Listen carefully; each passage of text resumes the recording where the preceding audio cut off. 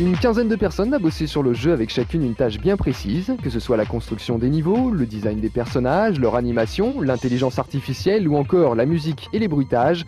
Tout est fait ici sous l'œil vigilant de Mr. Adrian Smith, responsable du développement, et pour qui Tomb Raider, la révélation finale devrait aussi être une révélation en termes de programmation et bien sûr de correction. Je pense que ce qui est important avec la révélation finale, c'est le titre en soi. Cet épisode va vraiment être nouveau et différent de ce que les gens ont pu voir avant. C'est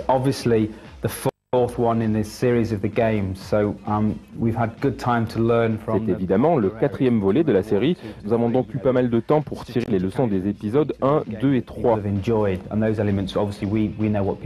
Nous avons pu cerner les préférences des joueurs et essayer de les rassembler pour faire un Tomb Raider 4 enrichi avec toujours Lara en héroïne. Ouais, forcément ça fait du boulot, et pour arriver à ce résultat, les lutins de Core Design se sont mis à bosser sur le quatrième épisode avant même la fin de Tomb Raider 3, c'est-à-dire il y a quand même à peu près 2 ans, et on peut comprendre. Vous allez voir à quel point la construction d'un jeu comme celui-ci demande un travail d'une minutie impressionnante.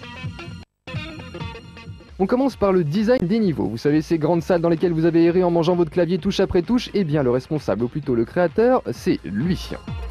Avec un logiciel conçu spécialement par l'équipe de Core Design, il compose ces niveaux. En apparence, cela paraît très simple, on débute généralement avec une pièce carrée, on crée les blocs et l'architecture, puis on applique les textures, comme vous pouvez le voir, il suffit de sélectionner la zone et de choisir la texture correspondante sur la colonne de droite.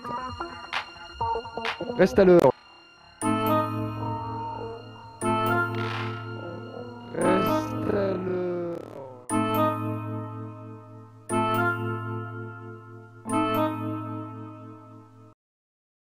les effets de lumière, le tout est bien sûr vérifiable quasiment en temps réel, et au final, ça donne ça, avec un éclairage dynamique et lumière tamisée. Pour info, la construction d'un niveau aura pris 1 mois, et il en faudra 2 pour les grottes avec de la verdure. C'est le moment d'aborder le design de la Miss Lara, ça risque d'en ramollir plus d'un, mais le mec qui tripote Madame Croft, virtuellement bien sûr, c'est lui. D'ailleurs, pour l'anecdote, les mecs du marketing d'Eidos lui ont demandé de faire un t-shirt un tout petit peu plus court pour la Miss, l'histoire qu'on en voit un peu plus. Bref, ce que l'on voit nous ici, c'est le squelette de Lara sur lequel vont être appliqués les skins, en gros les morceaux de peau que vous voyez juste à droite. Bras, avant-bras, torse, milieu torse, haut torse, bref vous voyez où je veux en venir, chaque partie du corps reçoit une skin bien précise, même le visage en a plusieurs. Avec ce procédé, on n'a plus aucun problème de chevauchement de texture lors des animations, le résultat n'est pas flagrant, mais au ralenti, regardez on voit déjà mieux.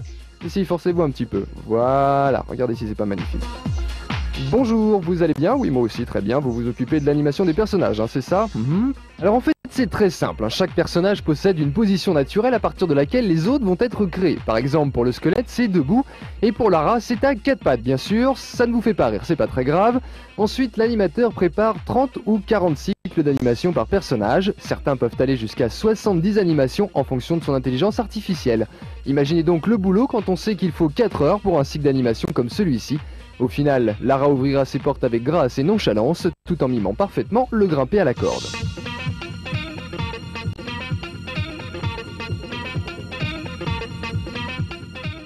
Voici le penseur de l'équipe. Il s'occupe de l'intelligence artificielle. Logiquement, elle a d'ailleurs été franchement améliorée. Regardez par exemple cette séquence. Le squelette pousse Lara du haut de la plateforme, Lara remonte et se croit en sécurité, mais pas bête le squelette, il a sauté par-dessus le vide pour la rejoindre. Comme quoi, même les squelettes ont aussi un cerveau. Bref, les ennemis sont censés pouvoir réaliser les mêmes mouvements que Lara et donc vous surprendre. En tout cas, pour ce qui me concerne, tant que les ennemis continueront à attaquer une bombe sensuelle comme Lara plutôt que de la draguer, je me dis que côté intelligence artificielle, bosser des journées entières pour la brune la plus sexy du jeu vidéo et bien sûr ne rêver que de jolies blondes. Maintenant, malgré notre investigation et toutes ces infos sur le making-of du jeu, il reste un mystère entier. Que sera la révélation finale? Lara, tu peux le... Non, je crois qu'il n'y a pas moyen là. Our teensy prima donna convinced Mummy and Daddy to fund a trip across Cambodia with the famous Werner von Croy.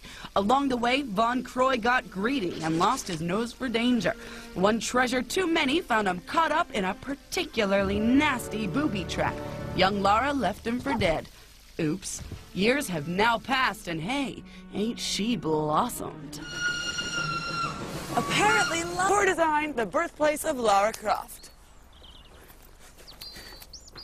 It looks like an ordinary office. Could be the back room of any building society, but this is the office where every Tomb Raider's been created. It's easy to think of big ideas, but someone's got to piece them together. Research. So you were responsible for hours and hours of frustration. Yes. Yep, right. Yeah. This is the person to talk to if you want to complain. What's your favorite part of the process? A bit of everything really. Rocks are just a pain because they're so complicated, and to make something look organic requires you to do work in the editor. Whereas to make a room, to make a tomb with columns in it, it's easy because it's symmetrical. At 3 o'clock in the morning, right, and these rocks are staring you in the face, and all you want to do is just pack it in. What's the worst experience? The worst experience is when you've just finished a room, you go to save it and it crashes, and the room's taken you 4 hours to build. Then you just want to get your keyboard, smack your monitor, and run off. Okay, so you've made yourself a wonderful first-person game here, but it's not the point, is it? Where's Lara? Lara is next door with Jer. You're the man who gets to play with Lara. Are you tired of looking at her? Yep. So show me a little bit about Lara. This is Lara completely without anything except the holsters, isn't it? The nearest you get to nude Lara. This is one of the scenes which unfortunately didn't make it into the game. So this is just basically when she climbs up a wall face. Wow. A wall face. Wow. This is one of the puzzles. When she solves a puzzle, she actually does get a little animation as a reward as such. So she pushes up the lid and she reaches inside for a hidden item inside the box, the sarcophagus as such, and steps back. Simple two-door one. She opening doors now for the first time in the game. So just to show this big, epic opening doors. It was a cool thing to come onto in Tomb Raider in the first place, but the workload is enormous. So do you ever dream about Lara? No. Phew. Core have made a substantial overhaul. One of the most refreshing changes is the inventory. It used to be overcomplicated. Now everything is clearly visible and accessible. Overcomplicated. Now everything is clearly visible and accessible. Clearly visible and accessible. They've also added a new twist. You can combine your pickups. Top of the list is adding a laser sighting to your weapons. A quick twitch of the first person button and you're able to pick off targets with precision. No more wasting ammo. The level design is altogether tighter than the previous two. Overall, it's a classy game, despite the usual polygon folding and blocked moves. You get the freedom to explore and adventure with a well-balanced level of difficulty. Although the puzzles are not overly brain-taxing, they do demand timing and physical perfection. So being in full control of Lara is essential. And here's a tip. Keep an eye open for scratch marks on the floor and vases that don't break when you shoot them. Girls want to be her, boys want to protect her. Born into aristocracy, she longed to be freed from the stuffy upper classes. When she refused to marry the husband of Daddy's choice, he just had to disown her. Whoever you are, she's pretty untouchable. But if she ever does tie the knot, just think of the offers from Hello Magazine. Right, enough of the biog. Let's take a look at her latest game roll. She's looking good this time. They've given the edgy old girl a serious makeover. Now she's fully skinned from top to bottom, so there are no breaks around her joints. Smooth. They've also thrown in some new moves. Britney Spears, she is not, but she can crawl, sprint, climb up and around walls, shimmy up and down ropes, swing on them, swim and drive, baby, drive.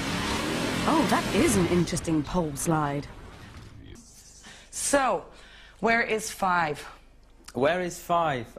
Probably in someone's head at the moment. All right, so it's not in production yet. It's, I think we wanted people to get to the end of Tomb Raider 4, which hopefully people will be nearly there at the moment, and see the ending from Tomb Raider 4. I expect to be a little bit shocked. Maybe she does wake up in a shower and it's all been a horrible dream, who knows.